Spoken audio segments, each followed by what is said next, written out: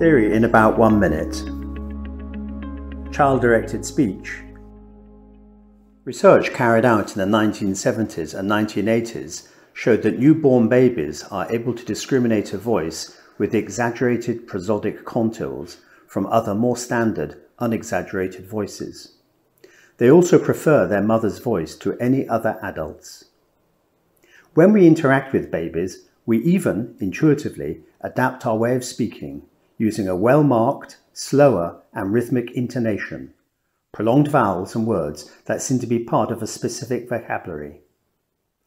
When we talk to babies, we articulate the words more, use diminutives, simplify the syntax, and often participate in dialogues consisting only of gesture and gaze accompanied by vocalizations.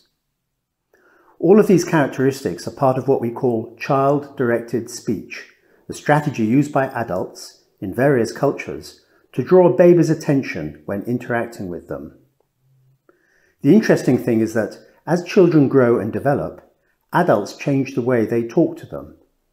This helps them retain some information related to morphology, syntax and semantics, and identify the boundaries between words or between utterances in their language.